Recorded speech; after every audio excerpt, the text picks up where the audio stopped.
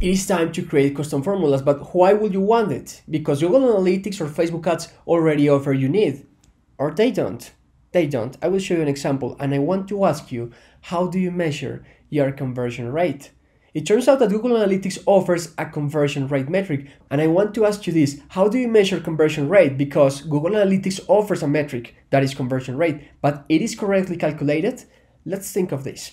If you're an e-commerce, chances are that someone can buy on your e-commerce in a session. And the next session is also potential that this person wants to buy again, like a week later or a month later. With B2B and with startups, it is kind of different because chances are that people will only convert once. Even if you have a subscription model, in B2B, chances are that businesses will only convert once, from trials, from leads to customers.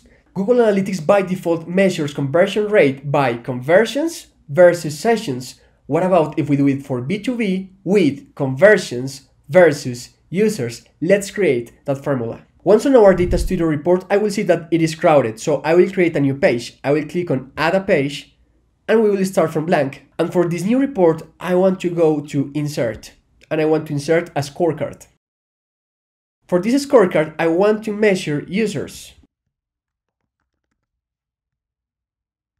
Now I want to visualize conversions, so I will Ctrl+C and Ctrl+V, and I will look for, on the Google Analytics connector, a metric that is called goal completions. So I will go to metric and will type goal completions.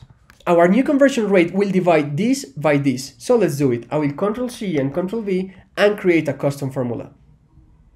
To create a custom formula, you will click on metric, and instead of choosing a metric, you will create a new field. This new field, I will call it new conversion rate. And the formula, like just using Google Sheets, will be goal completions divided by users, and apply. And great, this calculates the conversion rate, but I want to express it as a percentage. So I will go to type, and instead of number, I want to go with percent, and apply. And here we have a new conversion rate that we are calculating. If I go to Ctrl+C and Ctrl+V, I can turn this scorecard into a time series, so I will make it bigger. Custom formulas in Google Data Studio are as powerful as using Google Sheets, so you can leverage dozens, if not hundreds, of functions to create your own metrics. Now, let's create our dimensions with regular expressions and case statements.